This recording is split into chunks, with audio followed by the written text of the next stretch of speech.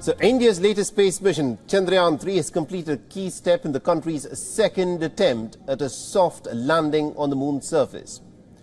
The India Space Agency ISRO announced the successful separation of the Vikram lander module carrying the Pragyan rover from the propulsion module.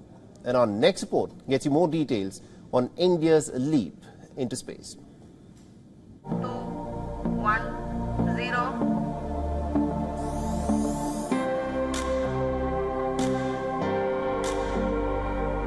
India's lunar mission is firmly in the moon's embrace. Chandrayaan-3, which means mooncraft in Sanskrit, successfully separated from the propulsion module.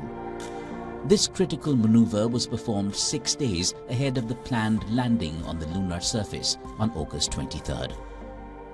Chandrayaan-3 has covered over 380,000 kilometers and is now just 163 kilometers away from the moon's surface.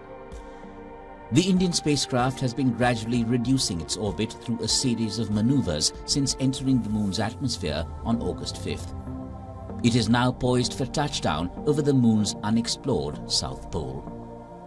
The lander will accomplish the rest of the journey to the moon's surface on its own. On August 23rd, Chandrayaan-3 will begin its final descent for a planned soft landing on the moon's surface. It was in this final phase of descent, a few seconds before touchdown, that the Chandrayaan-2 had malfunctioned, resulting in its crash landing.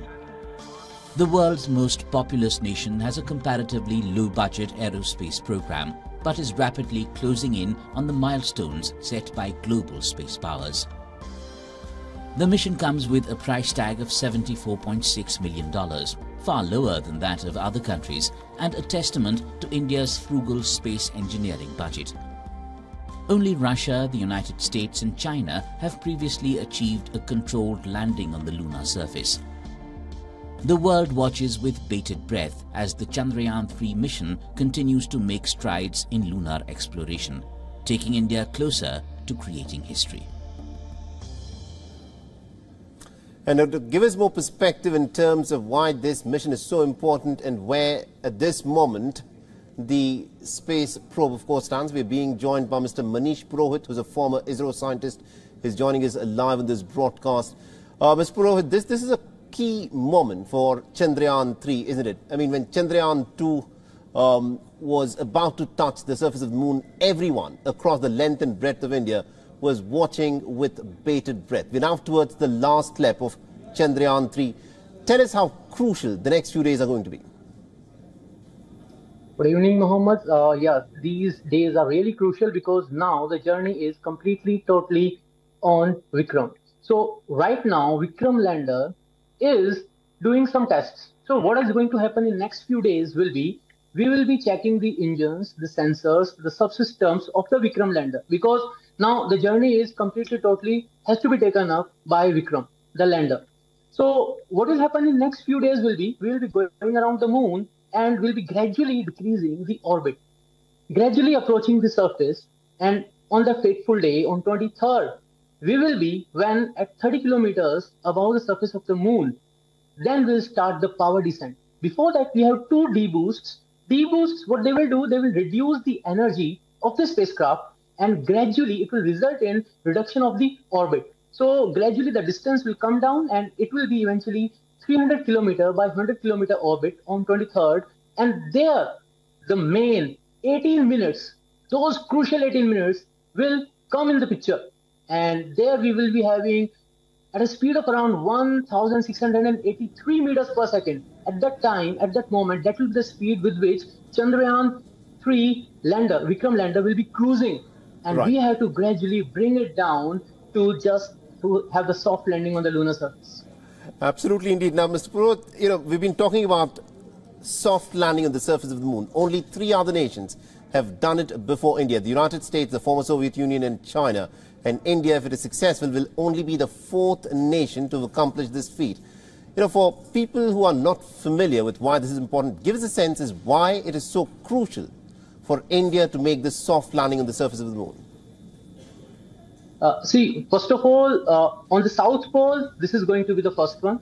If Luna 25, that is planning the soft landing on 21st of August, so Probably they might be the first one if they do that on that day, and Right. we will become the second nation to do the soft landing on the lunar south pole. Now, why the lunar soft landing is so important? So, just to put in a perspective, on Earth we have atmosphere, so we can use the drag of the air, the resistance of the air we can use. Recently, you might have seen that we have done a drop parachute test for our Gaganyaan modules, because here the air will also provide some resistance to us. But then on moon, there is no atmosphere at all. So what all you have to do, you have to kill the energy. You have to reduce the speeds by burning thrusters. So completely and totally, you are dependent on the engines. They have to fire properly. Your orientation has to be maintained. That's what happened last time. Last time in Chandrayaan-2, during the camera costing phase, when we were clicking the picture of the lunar terrain to, match up with the onboard pictures, to be just on the safer side, okay, fine, the landing spot is just right there and you have to reach there. There, the thruster firing, did some miscalculations, and Right. the orientation was not exactly the way it was supposed to be. And then errors kept on accumulating. And finally, we were not at that point, at that spot where we were supposed to be at that Absolutely. moment. And that's resulted in that big failure. Absolutely, indeed. And also my last quick question to you, Mr. Purohit, how likely and how much work has ISRO put in that we will be successful this time round? So if you put in the words of Somnath sir, our chairman ISRO, so this lander is going to land on moon whatever happens. So because what we have done, we have approached this design with taking in account all the possible failure options. So it is kind of a failure prone design. We are not looking into any part and assuming, okay, fine, this can't go wrong. No. We have taken care in the design, in the testing, in the simulation.